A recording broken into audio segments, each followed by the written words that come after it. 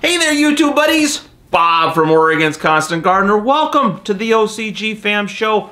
Oh my goodness, I've had a great few days here. Tim McCormick, well, you saw Tim McCormick on the show on Thursday. Him and Johnny Duncan, also from Cultured Biologix. These guys, Cultured Biologix, they make the trigger.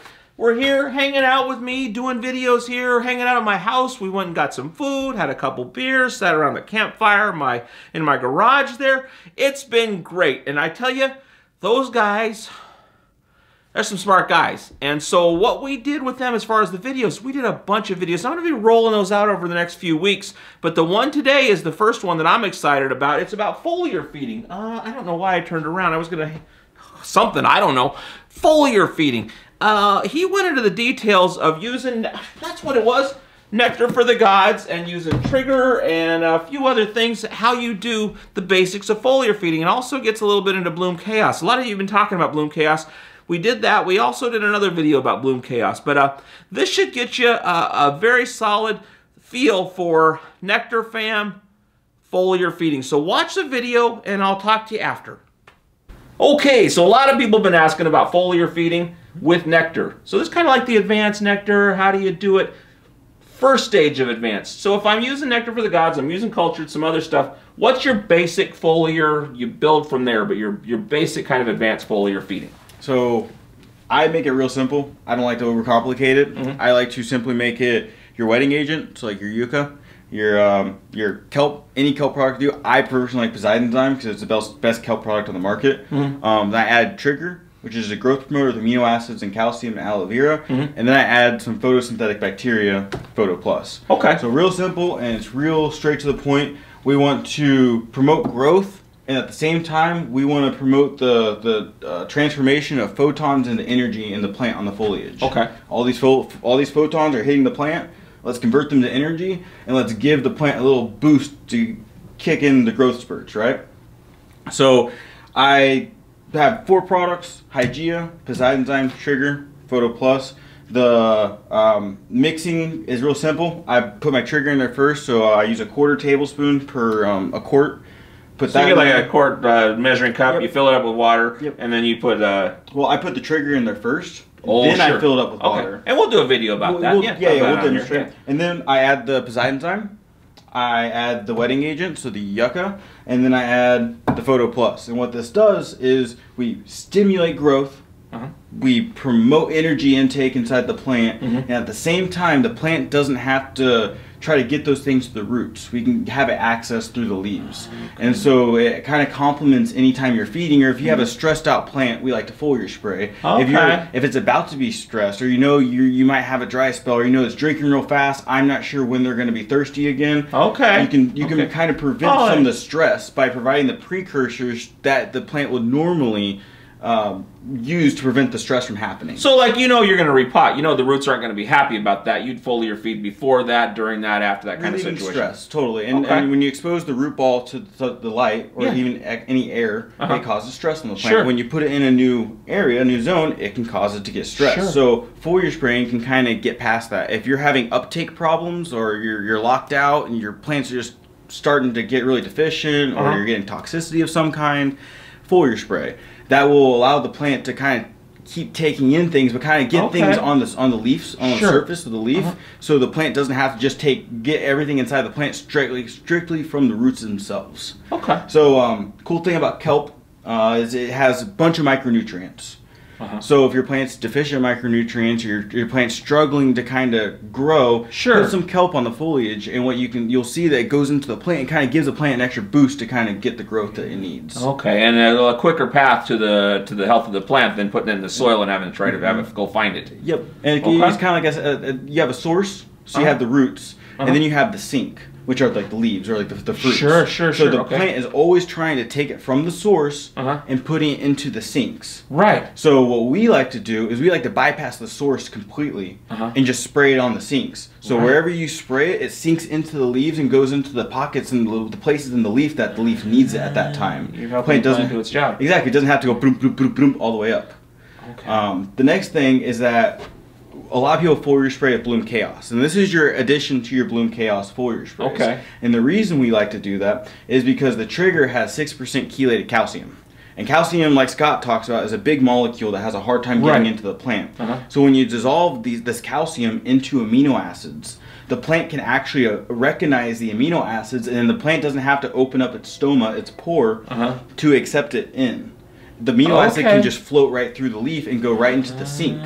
And calcium is highly immobile, which means once the plant takes it up and deposits it, that's where it's gonna go. So like it can't be like, hey, left side of the plant, throw some calcium over to the right side of the plant, like it came with phosphorus. Like it came with other elements.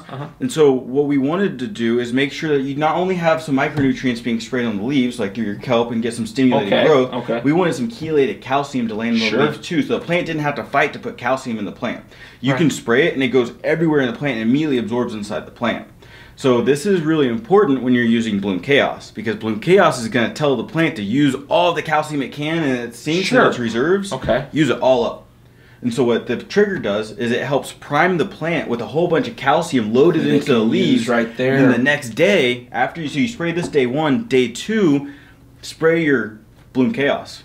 And the trigger will prime the plant to use all the calcium, so you don't have any negative effects from the Bloom Chaos like you can. Because if you don't have enough calcium, you're going to have a negative effect from the Bloom Chaos. The trigger primes the plant with enough calcium, so your Bloom Chaos can be more effective the next day when you spray it. So is this a microbial product as well, but also there's mostly just a calcium? It's mostly a calcium amino acid product. There's no microbes in here.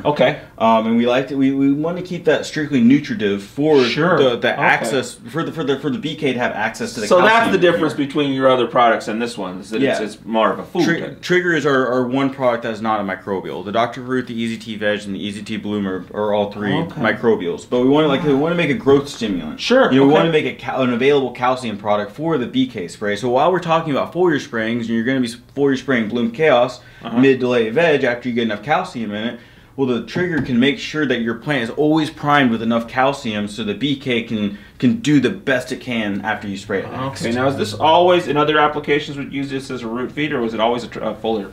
It's predominantly a foliar, and the reason why is because we want that calcium to coat every single square inch of the plant.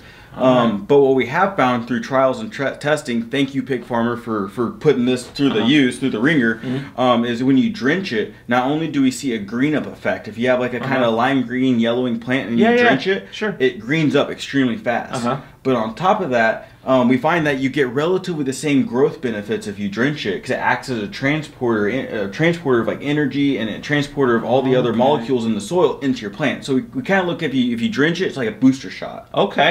You know, but you still get the same growth rates as you do if you foliar spray it. Just everybody has their own different different approaches.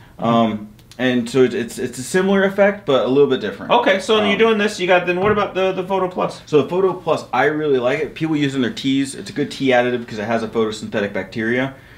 Which is unique to this over pretty much anything else. Yeah, absolutely. And then their claim to fame is their photosynthetic bacteria. And I really like Photo Plus because of that consortia. And so what Photo Plus does is these little bitty microbes land on your leaf, and they take all the photons from the light that normally has to, hits the leaf, and then from the leaf it has to absorb, and then the plant has to turn it through photosynthesis into glucose or into ATP, which is the energy molecules of the plant. So the plant has to physically convert the photons into usable energy. The bacteria are like your little workers, they're like your little helpers. So the bacteria, after you foliar spray it, do the converting, help do the converting of photons into energy for the plant. So the plant doesn't have to just convert everything by itself. It's got a little helper to help convert all the photons into energy for the plant too. So that's kind of why we want to make sure we foliar spray. It smells like not good. It does not smell pleasant. But it's a very effective product, and we want to foliar spray it and to make sure it lands on the leaves so the bacteria can do the job of converting the photons. So we're using Nectar, we're doing a foliar, you do this setup one day, you do Bloom Chaos the next day. Bloom Chaos by itself. Well, water obviously, but Bloom Chaos, You can also put Poseidonzyme with the Bloom Chaos. You can also put Full Power. Well, that's what I was going to ask you. So as far as like, this is your basic, and this is like more than basic. Basic would be just this maybe, but what other things might you add into this for some, as far as different stages of the plant growth, or just some diversity kind of things? What other Nectar products? There are recipes out there Okay, that and the have community, that yeah, incorporate and the different products. Okay. But one of which, if you need like a nutritional boost, say your plant's just like locked out, and I'm not getting any uptake, my plant's starting to go deficient, micronutrients probably aren't going to cut it, kelp probably isn't going to cut it, trigger's probably not going to cut it. Add Gaia. You know, Scott recommends foliar spraying Gaia, especially on clones, to kind of give them the food that they can't have access to, especially with stressed plants, or you have plants that are deficient. You got something going on. It's unhappy, obviously. Well, how would that manifest itself in the plant being unhappy? Well, you see the signs on the leaves? Yeah, you'll see the signs on the leaf. You'll also see purple stems. Purple stems are a plant that's naturally, you know, vibrant and green. It's not supposed to have purple stems. Okay, and then what would you see in the leaves? The leaves, you'll see either the interveinous yellowing. So in between each vein, you'll see some yellow striping. You'll see some. You'll see the claw. You know, they get the claw down. They look really unhappy. You also see like some start to have necrotic spots, narcosis, and the necrotic spots start to happen on the edge of the leaves. And that just usually tells you it's hungry or it can't have access to something. The plant will tell you what it needs if you just listen. Okay, so it's obviously going through something. You give it some foliar to get it through this thing, but would you flush? Yeah, if you ever take a slurry, the number one thing is whenever your plants are like wigging out, take a slurry. Okay. Find out what your ppm and find out what your pH is of your soil itself. Then from there, you can be like, whoa, my part per million is at 700 and my pH is at 5.9. I need to do something. At the same time that the corrective action is flushing, right? Right, sure. Using a Herc flush. Yeah. Probably around 6.6 pH. Sure. And make sure you hit the Herc 1 or 2 flushes at a time. But at the same time that you're flushing, foliar spray. Foliar spray with the Gaia, foliar spray with the Poseidonzyme, foliar spray with the trigger, and all three of those things combined will be like a nutritive boost. It's like an IV when you go into the hospital, they give you the IV. Yep, and it has your full all your salts, all your vitamins, all the things you need inside to get you through this thing while you're getting fixed up. All your electrolytes. Very cool. So yeah, and so I would use Gaia as a good nutritive source of your foliar spray. If you're trying to increase resin output. Alternating between Bloom Chaos and Kraken has been shown to increase resin output too. So it just depends on what you're trying to do. This is just a very standard approach to foliar spraying. If you want to spice it up a little, depending on what you're doing, you have different additives that you can use to spice it up based on the Nectar product. So, and you could do this correctively or just for good fun? Yep, and it doesn't hurt if the plant's healthy. It actually can increase growth rates if the plant's healthy. And if the plant's struggling, it's a great way to prevent it from really taking that hit. It's a good way of rejuvenating it and reviving it and getting it right back on track. Okay, so I'm doing a feed flush, feed tea kind of situation with my feed. I'm feeding every day. Yep. When would I foliar?